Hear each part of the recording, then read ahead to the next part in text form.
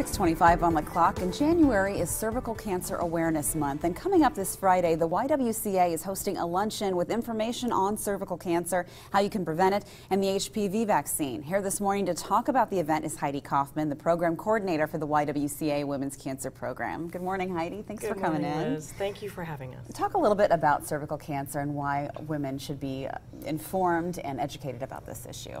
Well, cervical cancer is one of the most preventable cancers, and that happens when we get our Pap tests. Doesn't have to be yearly, but it does need to be whenever your doctor tells you need it.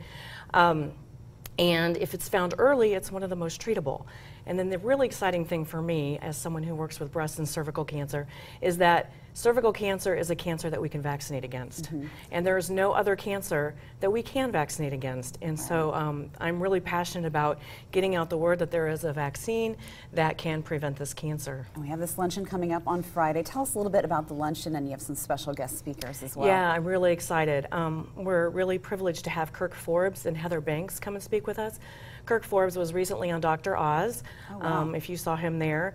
And he started the Kristen Forbes Eve Foundation, and the mission of that foundation is to educate and screen, vaccinate, and eradicate cervical cancer. And he had a daughter that passed away from cervical cancer. He had a daughter, Kristen, who passed away from cervical cancer in 2008.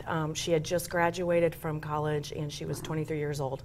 And he's made it his mission, too, right? and he's written a book called Love Kristen, which tells about their journey as a family and her journey with cervical cancer. And then your other guest is actually a survivor from cervical cancer. Yes, Heather Banks is a survivor of cervical cancer. She was diagnosed just after her first son was born. Wow. And the luncheon is going to be catered by Puccini, so some great food and education, right? You're going to be able to learn a little bit more about the issue.